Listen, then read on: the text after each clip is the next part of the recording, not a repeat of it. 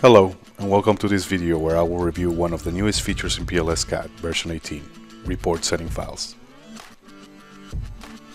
A report setting files or RPS file is a tool that allows the user to save the settings for all available reports in PLS-CADD. It also allows the user to maintain the same report settings between sessions of the same project or to apply these settings into a different project. The report settings file is local to a user's machine. It is saved under the same directory as the schema customizations file folder specified in File Preferences within PLS-CADD. Every time a report is run in PLS-CADD, this file gets updated with the most recent changes made by the user. Report setting files can be saved from PLS-CADD, and they can also be loaded into PLS-CADD, giving the user the ability to create custom RPS files and loading them to different PLS-CADD projects.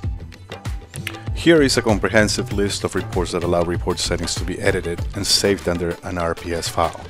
Most of these reports can be found in the Line Reports menu in PLS-CADD.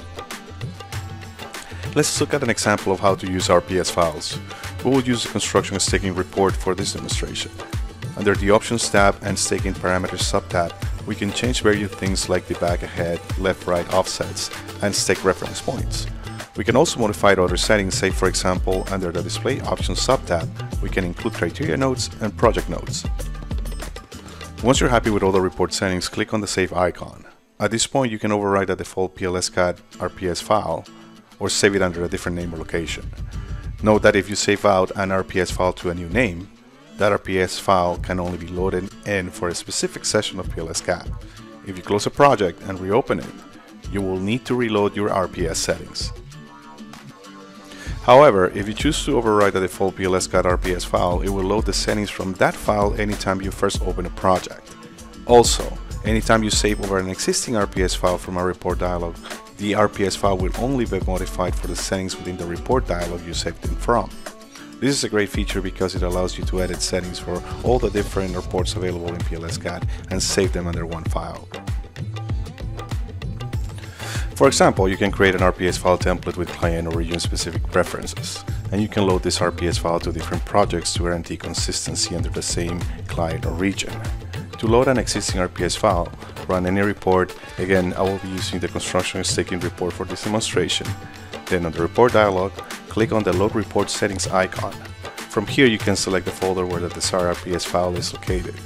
Now your settings have been loaded in PLS-CADD, and any reports you run will have the desired data. PLS-GRID users have an even more streamlined method to load their report settings.